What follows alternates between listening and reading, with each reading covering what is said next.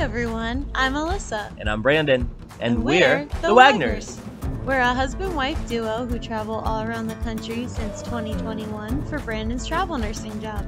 We love hiking, car camping, new cities, and of course, the best food and drink. Along with adventure, we always look for ways to keep our travel budget-friendly. So pack your bags and join us as we wander together.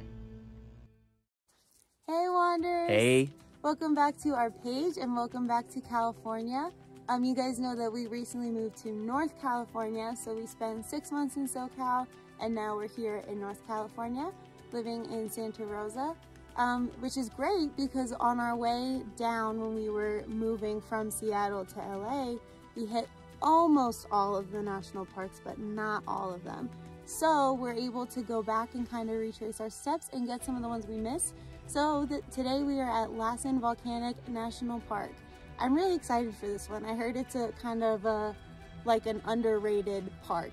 And just driving around, there's not that many people here. We're here in November, so it's cold, but it's not frigid yet. So we don't even have our winter jackets. But I'm really excited to see some volcanoes. There's apparently 4 different types of volcanoes and they're all present here in the park. So let's get started. Let's go. If you've been following along with us, you know that we just got back from our 10-day Europe trip.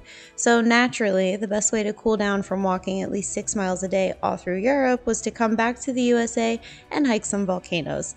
In our defense, we're headed into some higher elevation, and although Lassen doesn't close for the winter, the snowy season starts in November, and then all the services and access points are pretty limited. So we're coming in early November, and we wanted to get there before more things were shut down. So let's begin with some quick facts and a brief history. As you know, I have my handy dandy National Parks guidebook that I love getting all this information from. So first of all, visiting. This is of course free with your National Parks Pass, so if you didn't get it yet, as I will always recommend you get a National Parks Pass, I will link it in the comments for you. So Lassen is the 10th national park and it was established as such in 1916. Before that, it was known as a National Monument.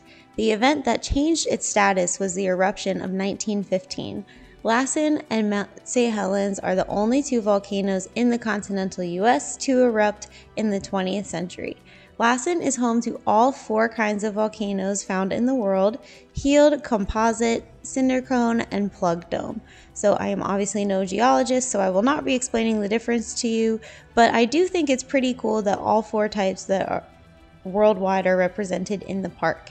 So as I mentioned, this park is pretty snowy pretty early in the year, as early as October, and can last all the way into May, so the best time to visit is early summer, and that is also wildflower season.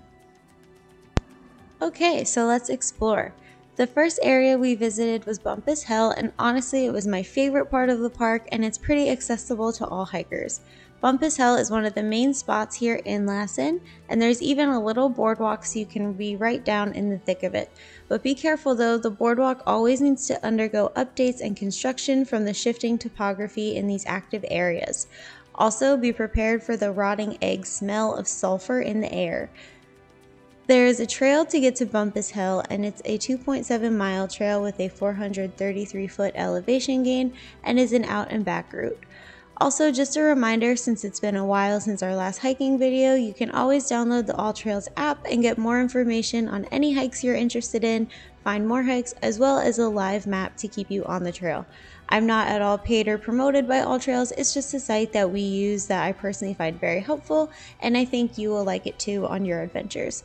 So sadly, no dogs are allowed on any of the trails we took on our trip, so plan ahead for that. If you want a little bit of a longer hike to Bumpass Hell, you can always go to Cold Boiling Lake to Bumpass Hell, which is a 5-mile moderate out and back with a 980-foot elevation gain, and as stated, no doggies on this one either. Since we went in November, it starts to get dark early, so after our hike we just decided to head back to our little campsite. At this time of the year, all the official campsites are closed, but you're still welcome to camp in the parking lot of the visitor center, and they keep the first doors unlocked so you have access to the bathrooms and the water fountain in the front of the building. We were actually not the only hikers camping there that night, and there was actually a decent amount of car campers as well.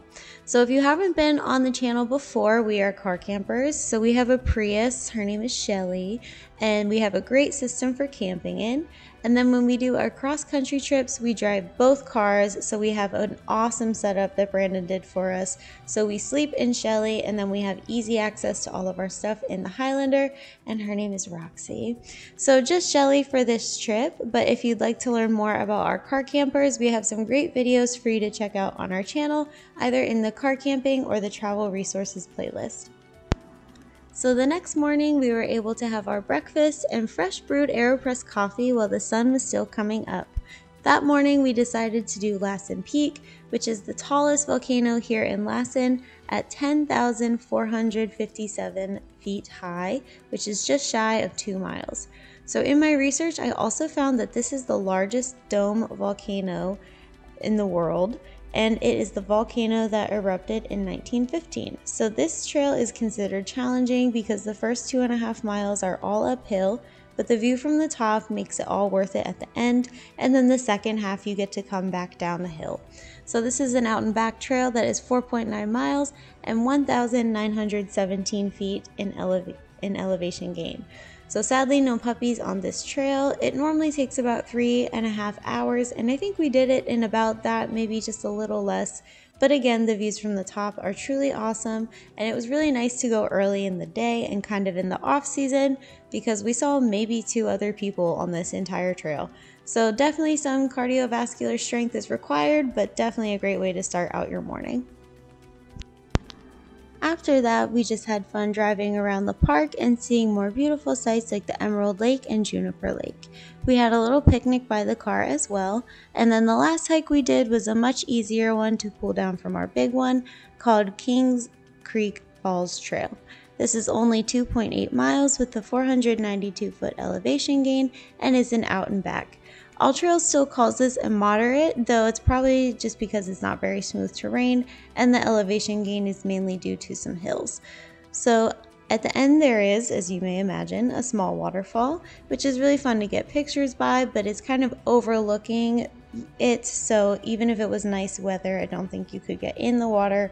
But if you're not looking to do something as intense as Lassen Peak, this is a great option for you. And again, sadly no pups. Something that was really interesting to note on all of our trips was all the charred trees. Obviously this is California and there are lots of forest fires all the time, but it's actually crazy to see how much the forest fires actually keep the land beautiful. And they actually, even when we were leaving, they have controlled burns. So as we were leaving, there were signs that said controlled fire, please do not report. So I just thought that was interesting how much the fire is actually important to the thriving ecosystem here. So that was pretty much it for our time here. I'm sure if you come in the summer, there's even more to explore, but honestly, even coming in November, there was still a lot to do, and honestly, the cooler weather was really nice for hiking. So this national park is such a cool way to see even more geology and topography that California has to offer. There's so many awesome things to do and see here in California, so we're super excited to be spending some more time here. With that, we will see you guys next week, still here in NorCal, where there is always something fun and new to discover. Thanks so much for watching. Leave us a comment below with any questions, or let us know your favorite hikes and parts of Lassen National Park. Please remember to like and subscribe, and we will see you guys next week. Bye!